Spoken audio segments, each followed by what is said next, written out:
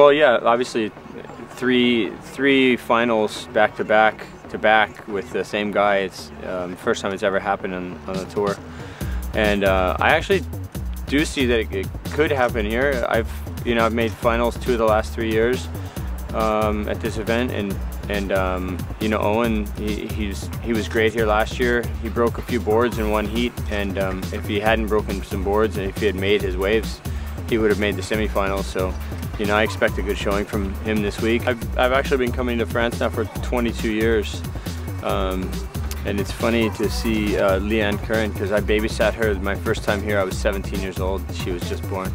But yeah, I love it here. I love the surf.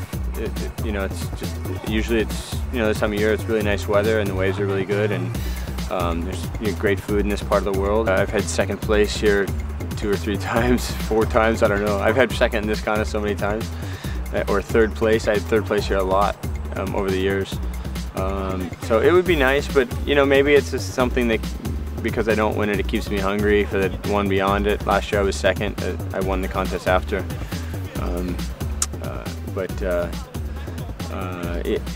It would be nice. It's my sponsor's event, and it would be real nice to win it.